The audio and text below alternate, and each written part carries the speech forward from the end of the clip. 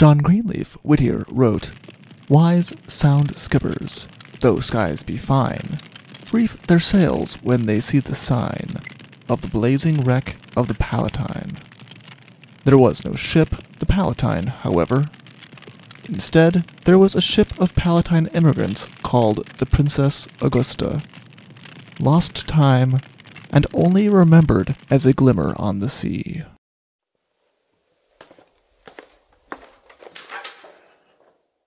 Hello, and welcome to the Shipwreck Archive. Thank you. Our friend is looking for a ghost story. Would you happen to have The Princess Augusta Haunts Block Island? Here we are. Enjoy!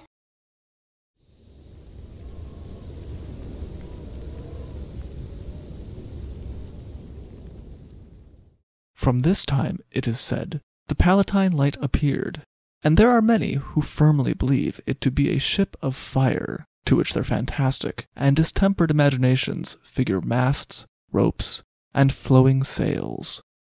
Dr. Aaron C. Wiley wrote to a fellow physician, 1811. Despite his somewhat dismissive tone when speaking of people thinking it was a ship, he admitted in the same letter that he had seen the light himself. This curious irradiative rises from the ocean near the northern point of the island. Its appearance is nothing different from a blaze of fire. Whether it actually touches the water or merely hovers over it is uncertain. By calling the light the Palatine light, even if he is reluctant to declare it a flaming ship, Dr. Wiley was tying it to a ship in the history of Block Island. The Princess Augusta certainly could have seemed as though she was a cursed ship when she arrived off of the coast of Rhode Island shortly after Christmas, 1738.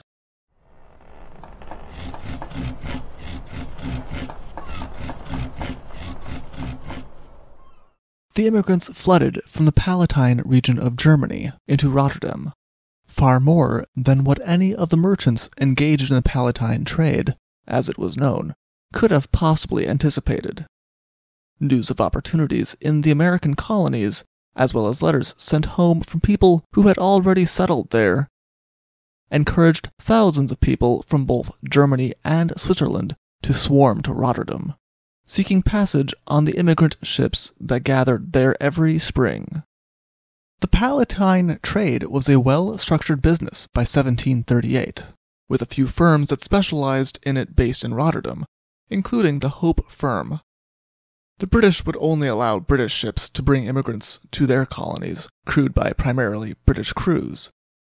The firms that participated in the Palatine trade were therefore also of British origin, making it their business to provide ships that the colonies would accept, full of brand new settlers, so desperately sought in many places along the Atlantic coast.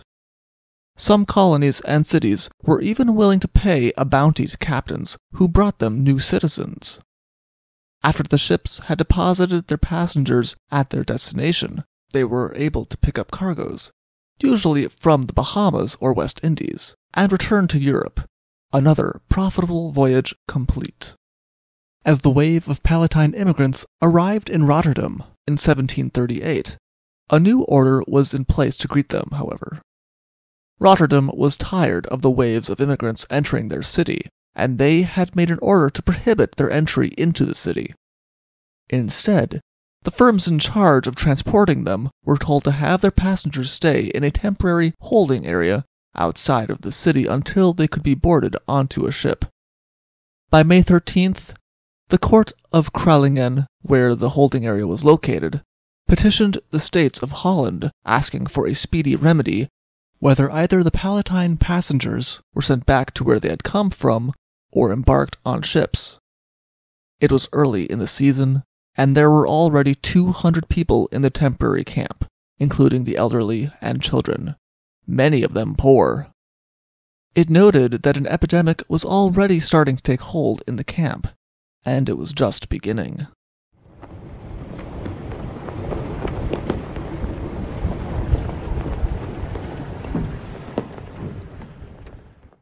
The firms that generally brought Palatine immigrants to the colonies had a usual fleet of ships at their disposal, but it was clear that this was not going to be enough for the flood of people who wanted passage in 1738. They sent to England for additional ships that they could charter. Among the ships that responded to the call for additional ships was the Princess Augusta, which had sailed for the Hope Company with Palatine immigrants once before. Carpenters quickly went to work building the bunks in the ship that would allow for her to once more carry the large number of people they expected to put on her. The Princess Augusta had been built in England in 1720, and had made many lengthy ocean voyages by the time that she was chartered by the Hope Company for the Palatine voyage of 1738. Perhaps out of consideration of her advanced age, the Hope Company added to their contract with the owners of the Princess Augusta that if the ship were to wreck and the passengers were not delivered to their destination, they would not pay for the voyage. The age of the ship did not prevent the Hope Company from packing as many people as possible onto the Princess Augusta, however. It was later recorded that once the Palatines were assigned to ships, they were packed so tightly that overall, at least 1/3 more were loaded than what is considered normal. For the 200-ton Princess Augusta, this meant that she was now carrying around 400 people, in addition to her 16 crew members and her 20-year-old captain, Captain Long. She also carried all of the chests that the passengers were bringing with them to start their new life, and all of the food and water that would be needed to keep them all alive for what was generally a 6-month voyage. It was noted as the passengers boarded the ship that some of them were already sick. Rotterdam was eager to see the Palatines gone, and it was already late June, late in the season for a Palatine ship to begin her voyage. As the Palatine ships began to come into port in Philadelphia after their long voyages from Europe, it became increasingly clear that this season was not like past ones. There was usually death on such ships. The voyage was a difficult one. But this was much worse than anyone could have expected. Dysentery was rampant on all of the ships, and the death counts went up on each ship that reached the harbor as the season progressed. One ship had 80 people die, another had 90, then another had 115 people die, and another had 140. Whatever disease had taken hold in camp outside of Rotterdam as they had waited for the ships to come had come with them.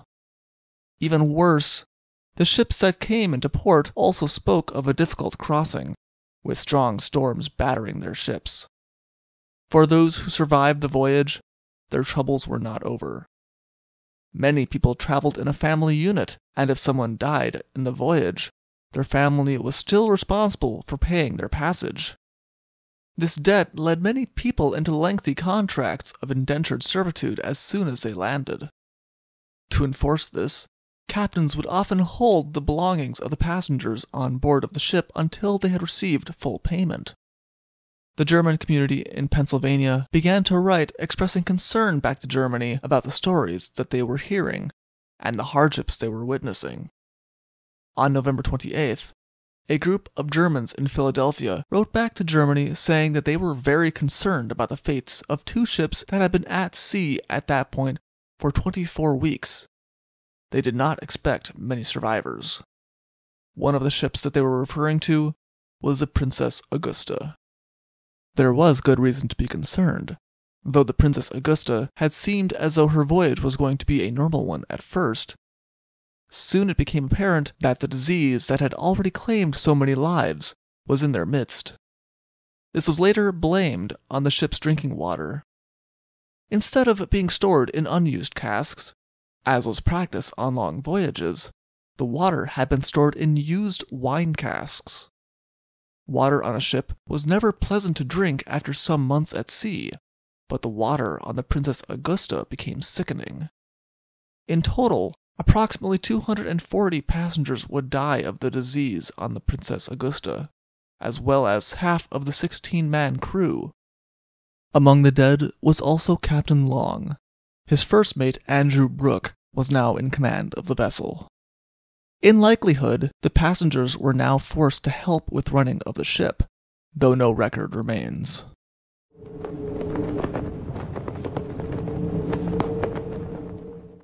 There is very little record of the events that followed.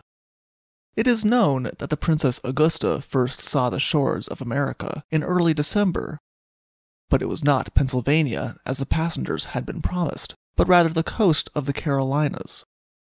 The Princess Augusta had made an unscheduled stop in Charleston. It has been put forward that Captain Brooke was desperate to make the voyage a profitable one for the company that owned the ship, and with the delay in their arrival, they could not expect any cargo further to the south to be left for them. Instead, he took on a cargo of ironwood in Charleston before turning his ship back to her original destination. A far greater mystery than him taking on cargo is why he failed to take on water or more of the wine and brandy that the passengers were also supposed to be allowed per their contract with the Hope Company. As the ship started the last leg of her journey, the water ran out, and Captain Brooke allegedly began to sell the passengers half rations of wine and brandy, rather than just giving it to them. This too might have been an attempt to recoup some of the ship's financial losses on the voyage. He would definitely prove to be a shrewd businessman, if not a particularly humane one. As they reached the coast of Rhode Island, yet another one of the fierce storms that had dogged the ship's travels blew in, this time a blizzard. The bitter cold caused frostbite, and made it so some of the little remaining crew were so debilitated by the cold that they could no longer assist with the handling of the ship. The lack of provisions also weakened both the passengers and the crew. The ship was being blown further and further off course, but there was nothing that anyone could do about it other than try their best to keep her afloat. At one point, they tried flying distress flags off the coast of Rhode Island, but when there was no response, they decided to try again for Philadelphia. On the 27th of December, after being tossed on the stormy seas for days, the Princess Augusta grounded on a sandbar 1.5 miles off the northern end of Block Island. From here there are two stories, one of which goes hand in hand with the tale of the fiery ship that could be seen from the shores of Block Island.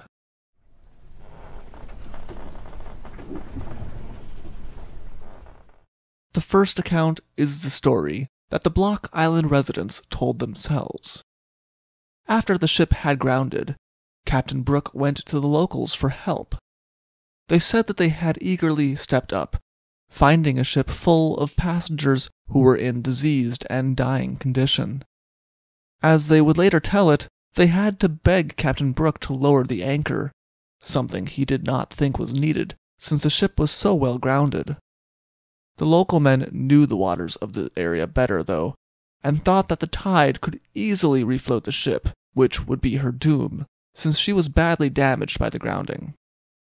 Once Captain Brooke finally complied and lowered the anchor, the locals got to work unloading the passengers and carrying them to safety. They asked to also bring the passengers' belongings to shore, but Captain Brooke refused. In all likelihood, he was counting on the industry practice of not allowing the passengers to unload their belongings until they had paid their full fare. It might have been standard practice, but considering the situation, to the locals it seemed heartless, especially since they could not help but note that Captain Brooke was occupying his time while they rescued the passengers to unload the belongings of himself and the sailors, as well as any goods that might be of value on the ship.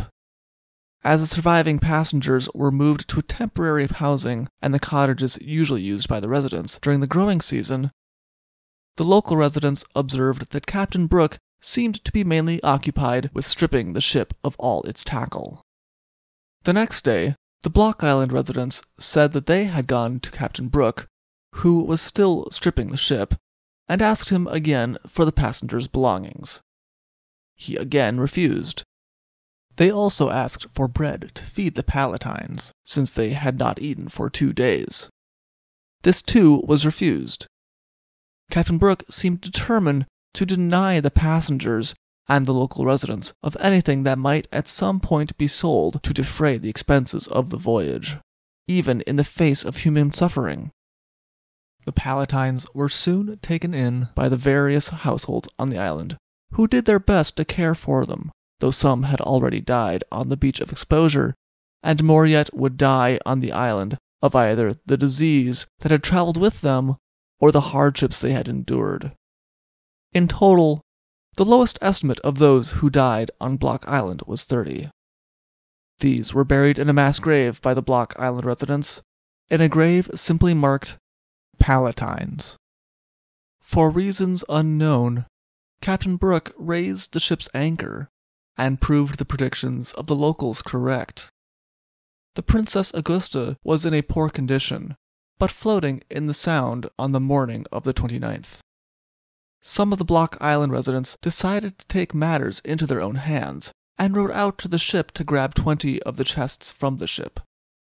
These items were auctioned off as salvage, with the first part going to pay for the rescue, and the remainder being split between all of the surviving Palatines, an estimated 90 people of the original 400 to have embarked in Rotterdam. That night, a storm blew in, and in the space of 3 hours, the Princess Augusta was smashed to pieces. As chests and wood came to shore, it was gathered. Usually, such items would be subject to salvage rights, with a third going to the person who recovered them. But considering the circumstances, most people on Block Island felt that this was in bad taste. That was not to say that no one tried to claim anything from the wreck, but the governor soon sent someone to try to ensure that the Palatine passengers' property and rights were protected. They initially put the local constable in charge of the rescued goods, but on discovering that he was one of the largest pilferer of goods, this custody was given elsewhere until they could be distributed to the survivors. Eventually, the Palatines would move on to their original destination of Philadelphia, with the exception of 2 women who decided to make their home on Block Island.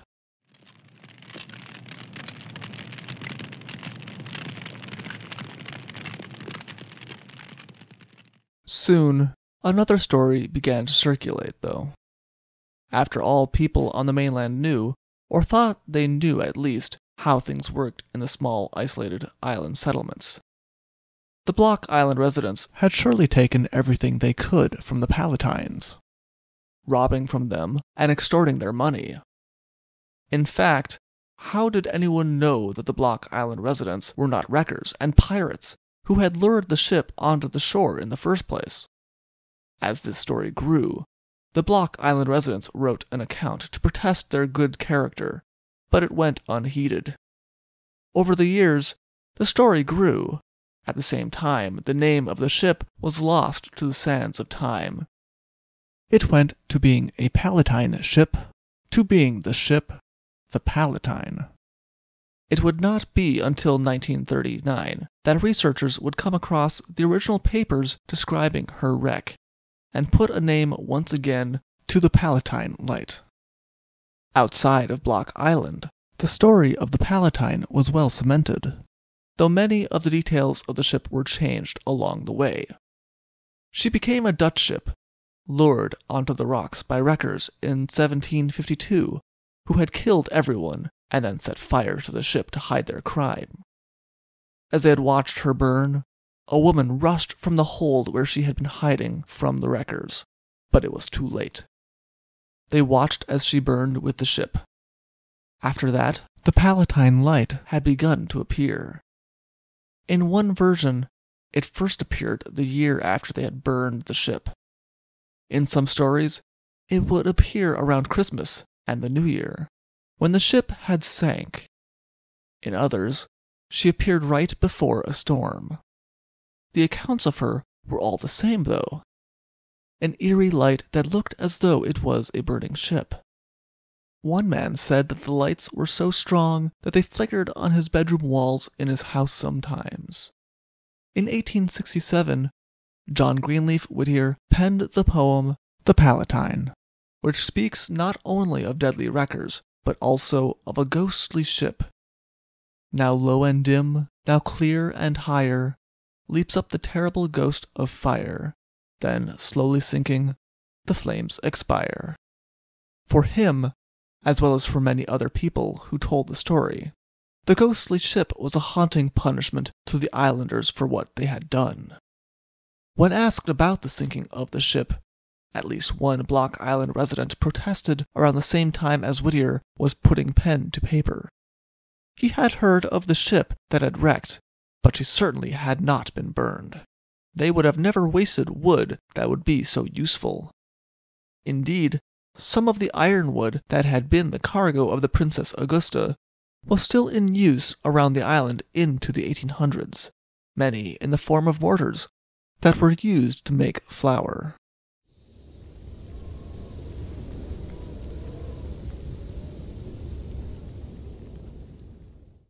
Though the people of Block Island dismissed the idea that they had wrecked the vessel, or that she had ever burned, it did not change the eerie specter that sometimes appeared on the water.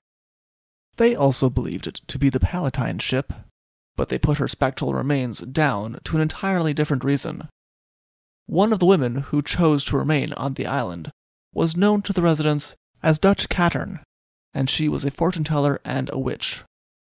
There were some that claimed that she had cursed the ship that had left her on their shore, caused so much misery, and claimed so many lives, and that was why it continued to appear before them. No matter the reason, accounts of seeing a burning ship off of the shore of Block Island continued into the 20th century, with one captain in the 1800s even writing of going to aid her, not being aware of the local legend. He wrote that she sank beneath the waves in front of them, and there was no wreckage on the sea. In every account, she is the same. A pyramid of fire when large, with 3 separate pillars of fire coming from a base like a ship, and a small glimmer on the water when small. She will go between the 2 sizes for several minutes before sinking once more under the waves. For the people who made their treacherous voyage on board the Princess Augusta, the light is an enduring legacy of their hardships, and the terrible loss of life that plagued the Palatine immigrants of the year 1738. For more information, please see The Palatine Wreck by Jill Thornelli for a well-researched account of the tragic Princess Augusta's final voyage, or see our other sources in the description below. Thank you for listening. Thank you for visiting the Shipwreck Archives. See you soon.